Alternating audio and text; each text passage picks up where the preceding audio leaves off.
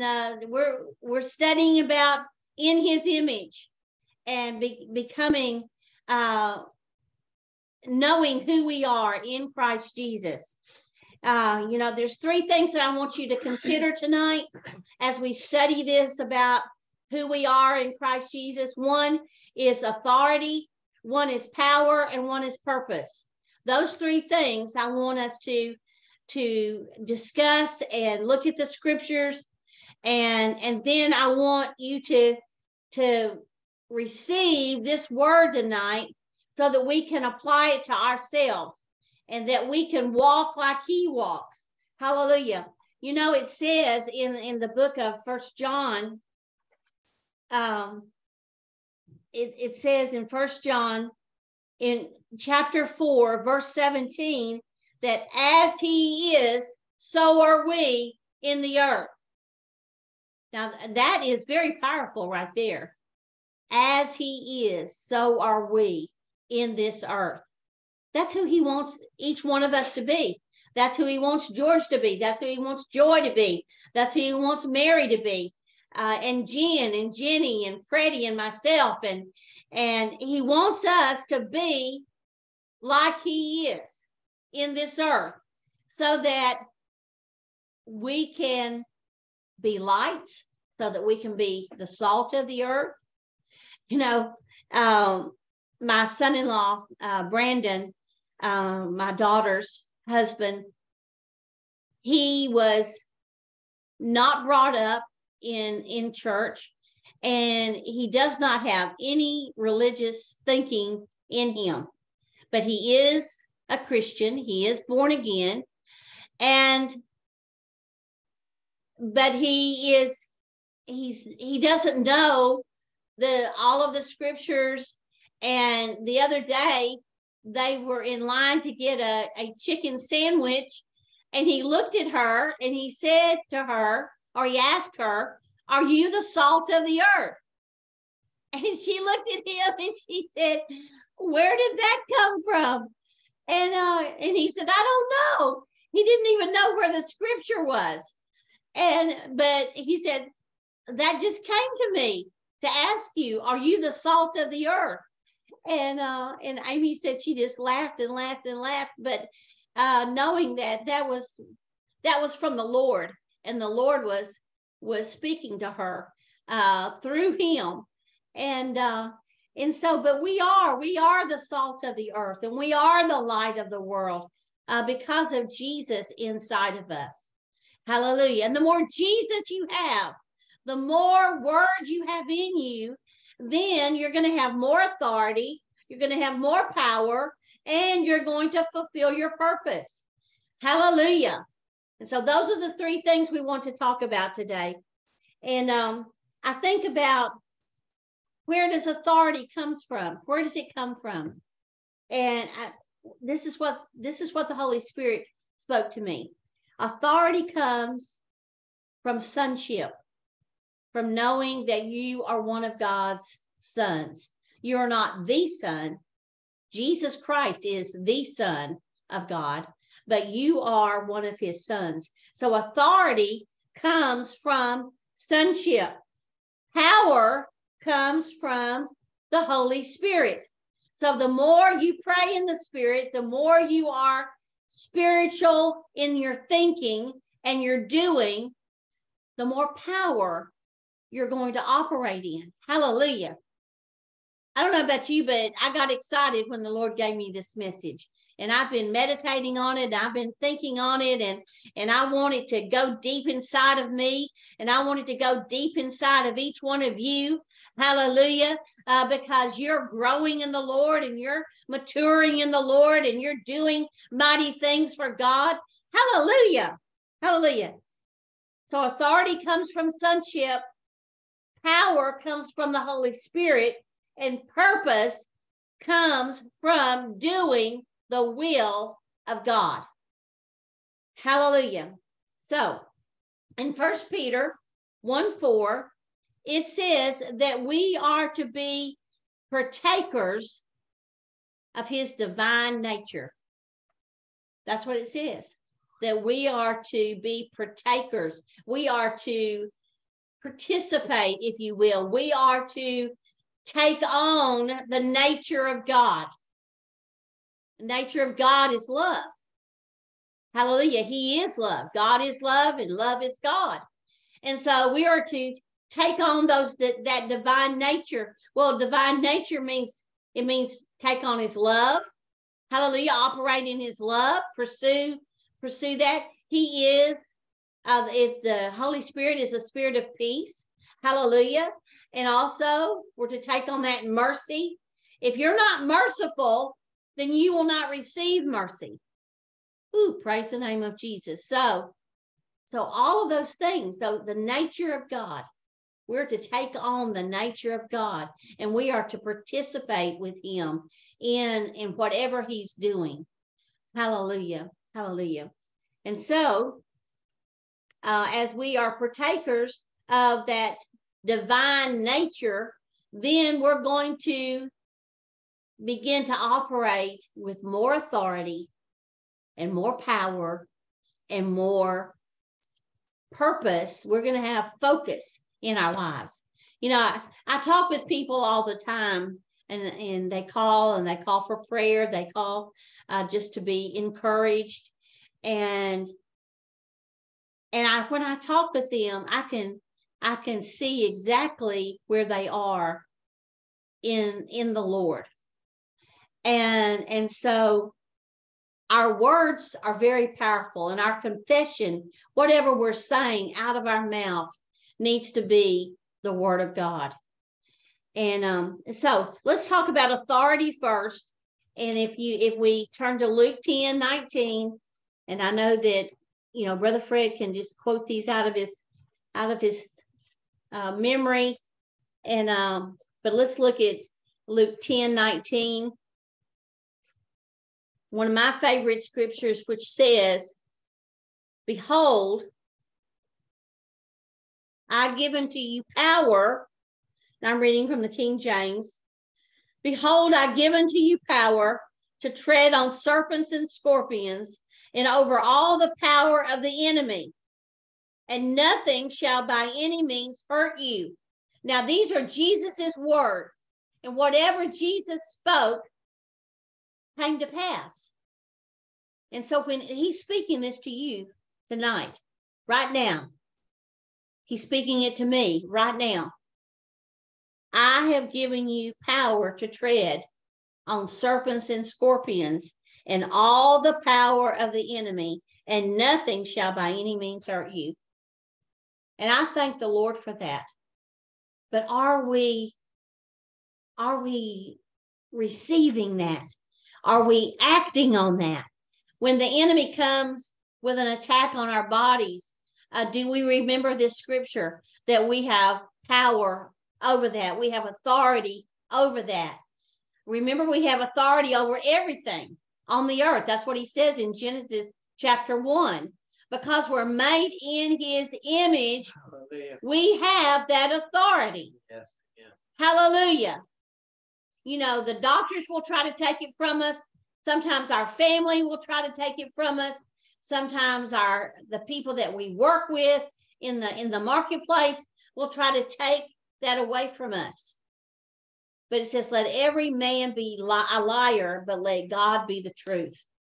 And God is the truth. And this is what he says. I've given you the authority to speak to those things that are coming against you in your finances, in the marriage, with your family, whatever it might be, in your body, in your mind. I've given you the authority to speak to it. Hallelujah. And it will not harm you any longer. Hallelujah. Praise the name of Jesus. You know, Brother Fred and I we pray before we go to sleep every single night. And we pray. And he's already given a message on this for all of us, that we bind up those demonic forces that would cause nightmares, or that would cause any type of hindering force to come to us, like a pain in the night. We bind those up in the name of Jesus, and we have the authority to do that. So Let's go back to chapter 9, because Jesus also, when he sent out his disciples, in verse 1, then he called his 12 disciples together and gave them power and authority over all the devils. You hear that? It says all, A-L-L, and to cure diseases. Hallelujah. In his image, in him, we have the authority over every single demonic force that's out there. And we have authority over every type of disease. Hallelujah. There were 39 stripes on the back of Jesus when he went to the cross. And every sickness or disease known to man will fall into one of those categories, one of those 39 categories. Isn't that interesting? Jesus took care of every single disease. He took care of arthritis. He took care of every cancer. He took care of every arthritis. He took care of diabetes. He took care of heart disease. He took care of every type of mental disease. He took care of it. Hallelujah. That's why he said on the cross, it's finished. I have done all the work. Jesus did all the work. And in him, and because we're made in his image, we have authority here on this earth. You know, when you get to heaven, you're not going to need to deal with a devil in your house, or in your body, or in your mind, or in your workplace. Why? Because there's no devils in heaven. So where do you need that authority? You need it now. You need it here on this earth. You need to push back the enemy if it's trying to invade your territory right now, today. If he's trying to bring depression, if he's trying to bring anxiety, if he's trying to bring worry, if he's trying to bring any type of muscle aches, if he's trying to hurt you in any way, then you need to remember who you are in Christ Jesus. Hallelujah. Hallelujah. And we're going to talk about King David before this is over with tonight. Hallelujah. One of my favorite people in the Word to talk about. Now, it also says in Revelation 1:6, it says that we are kings and priests. He has made us kings and priests unto our God. Hallelujah. A king has authority. A king has power. And a king has a purpose. Hallelujah. That's who you are. That's who you are. Jenny, that's who you are. Lucy, that's who you are. Hallelujah. Mary, that's who you are. You are a king and a priest unto your God. Hallelujah. Hallelujah. The Lord told me this by the Spirit of the Lord. If you want to see your enemy defeated, then you need to know who you are in Christ Jesus. Amen. Amen. You need to operate in his authority. You need to operate in his power. You need to operate with purpose. Hallelujah. Hallelujah. Hallelujah. Hallelujah. Lord, we thank you for who we are in you. We thank you for your great power. Hallelujah. Out of the and out of your belly, the Holy Spirit would say, out of your belly will flow rivers of living water. Hallelujah. And it will flood over. It will overflow the enemy. It will overthrow any attack of the enemy. Yeah. In Jesus' name. Lord, we thank you for that. We thank you for that. We have that power in Romans chapter 8. Excuse me. Romans chapter 8. The book of Romans is a great book to read, to find out who you are in Christ Jesus.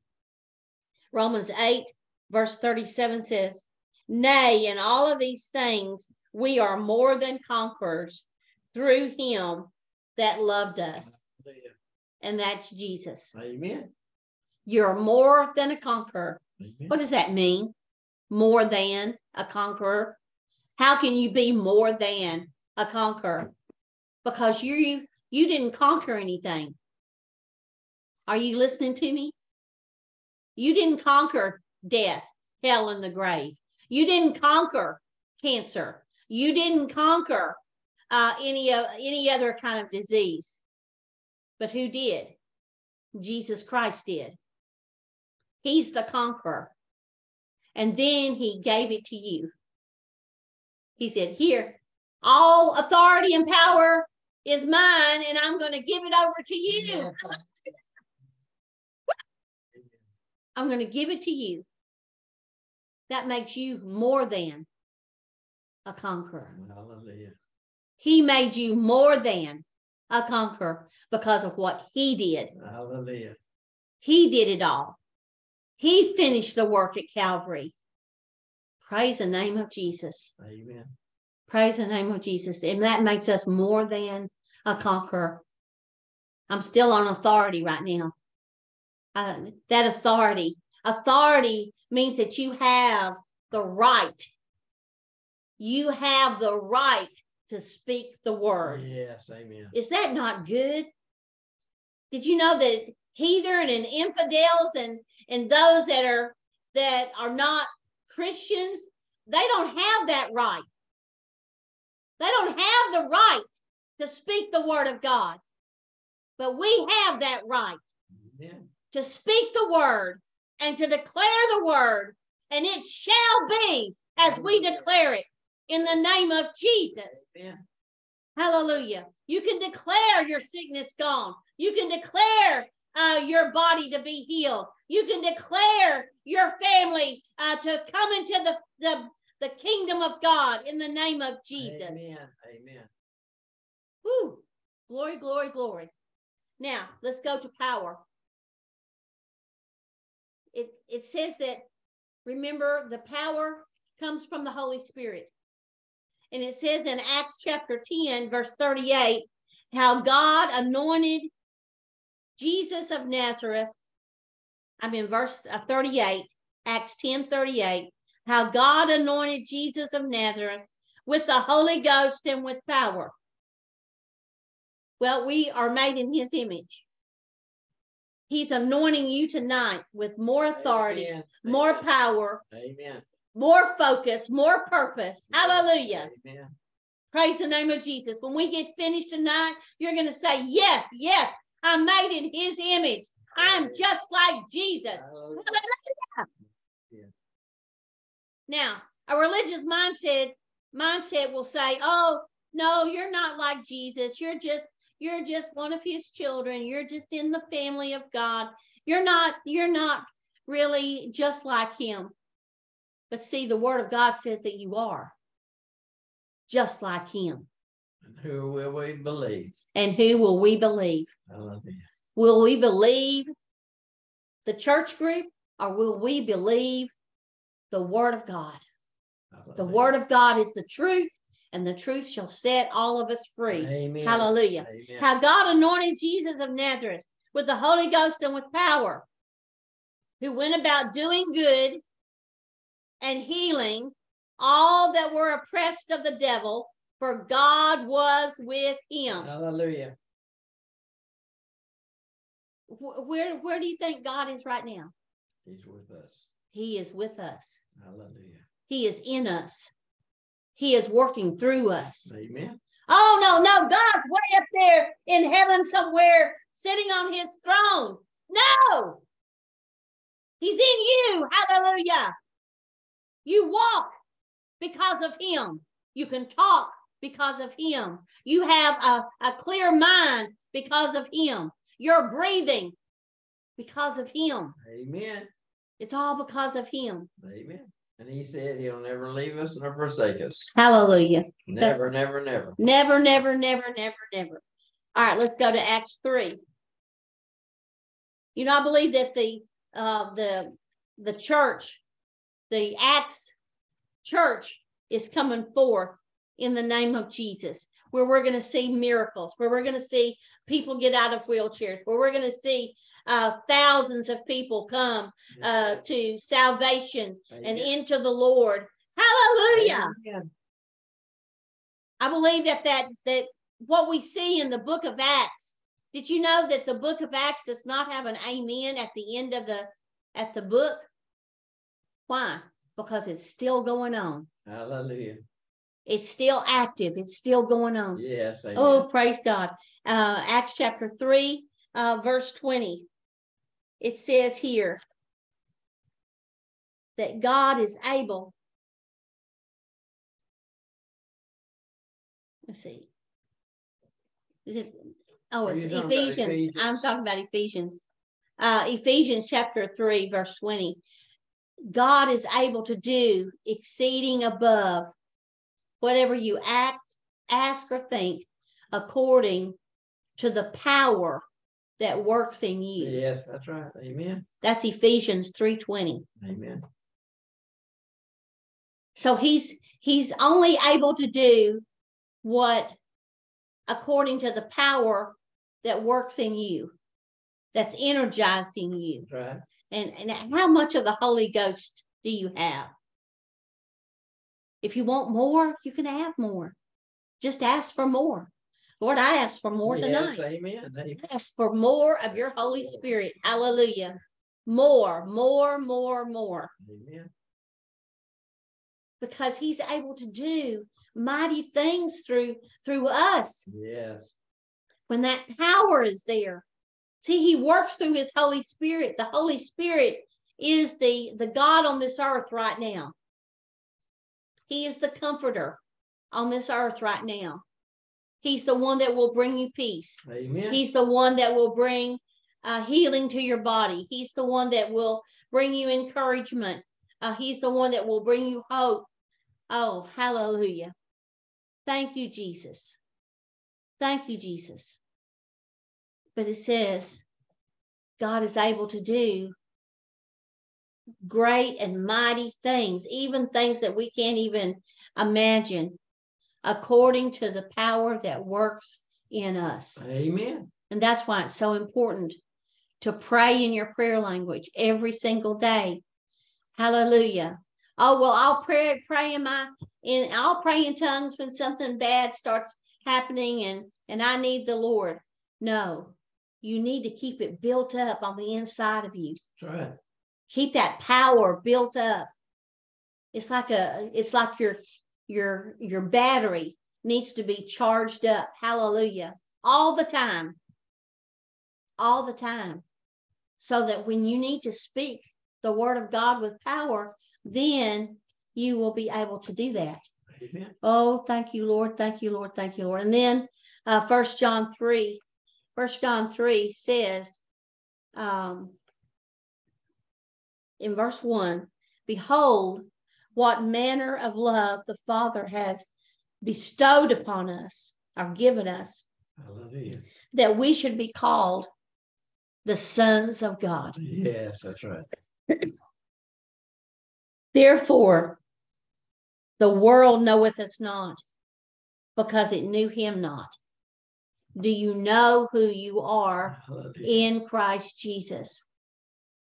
I know who I am. I know that I'm one of his sons. I know that he's given me power. He's given me authority, and he's given me a purpose in life. Amen. Hallelujah. And that's what he wants for every one of us tonight. Hallelujah. Now, let's go to purpose. And this is the will of the Father. And let's go to 1 John. Well, we're right here. 1 John chapter 3. Let's just go across the page. And it says, verse 8, he that committeth sin is of the devil, for the devil sinneth from the beginning. For this purpose, For this purpose, and you say, well, what purpose do I have? I'm fixing to tell you right here. If you're in him, then you have the same purpose. This purpose. For this purpose, the Son of God was manifested. Yes. That he might destroy the works of the devil. Amen. Now that's your purpose. Yes. Every single one of you, your purpose is to destroy the works of the devil. Yes, amen. Hallelujah. That might be sickness, disease, depression, anxiety, worry, doubt, unbelief, lack, whatever it might be from the enemy. Your purpose every single day is to destroy those works. Amen. Hallelujah. That's good, Jerry. That's very good. Praise the name of Jesus. That's our purpose. You say, well, I don't know what my purpose is on the earth. Well, just go to 1 John chapter 3, verse 8, and read it over and over and over again until you get it down deep inside of you that this is your purpose. Because why? Because you're in him. Yes. You're in his image. Yes, amen. Know who you are in Christ Jesus. And when you do that, you'll have more authority, you'll have more power, and you'll have purpose in your life. I love this. Thank you, Lord. Thank you, Lord. Thank you, Lord. Thank you, Lord. And then in John, go back to St. John chapter 4, verse 34. It says, Jesus said this out of his own mouth. Remember, we're in his image. We are in him.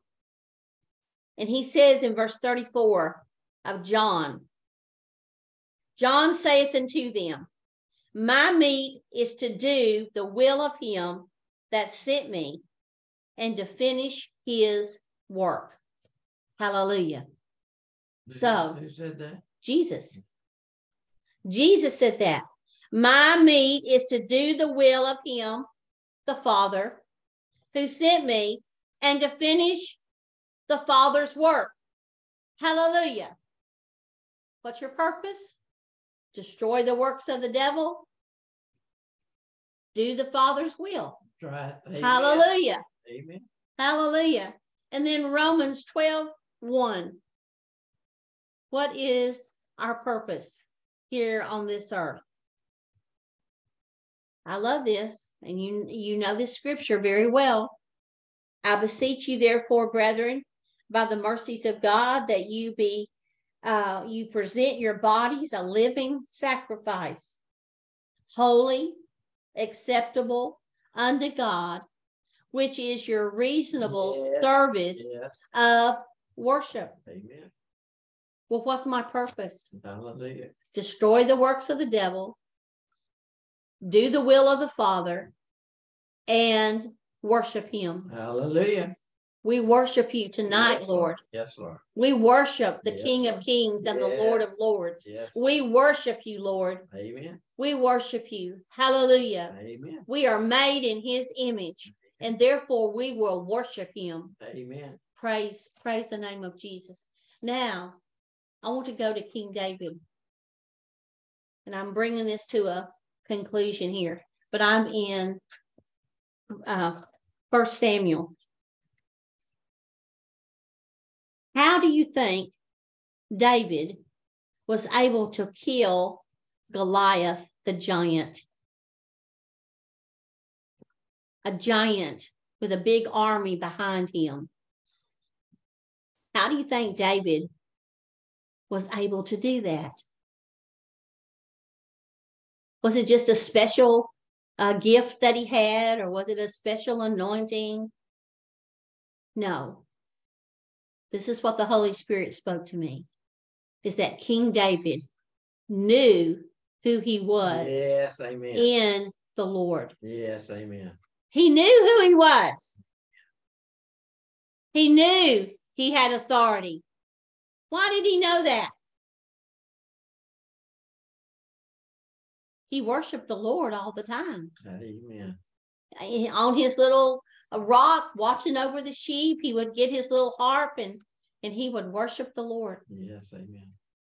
The whole book of Psalms are songs that he would sing to the Lord.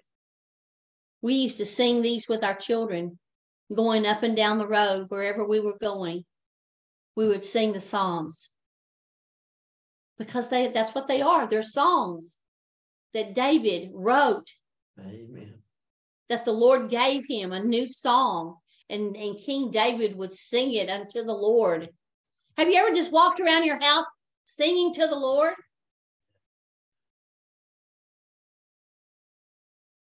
Well, somebody might think I'm crazy singing a new song to the Lord. But let the world think what they want to think about you, because you're one of God's sons. And you have authority, power, and purpose. Yes, amen. Hallelujah. Amen. And King David, let's just look at what he did, okay? He had authority. He had the right. He had the right. King Saul said, you're going to be my champion. Go on out there and kill the giant for us. Because my people are afraid. My soldiers are afraid. And so King David had authority to go forth and to kill the giant. Amen. And now I want us to look what he did. He prepared. He knew how to use a slingshot. And also he had killed the lion, remember? And he had killed the bear that were coming out after the sheep. So he already had the skills and the ability to use that sling. So he prepared himself. And then he went down to the stream. And he was very specific and particular about the stones that he took out of the stream. That's right. They were smooth, not ragged, not rough, because those stones, if you put them in a sling and you try to shoot it, it could go to the left, it could go to the right, it could go up or down. But if you get a smooth stone, it will go directly to the target. Amen. Hallelujah. So King David used his authority. He used the authority that the Father gave him. Yes, amen. And he was able to come against the giant. Hallelujah. See, if you have a problem or if you have a situation, then you need to prepare yourself. You need to prepare yourself. That's right.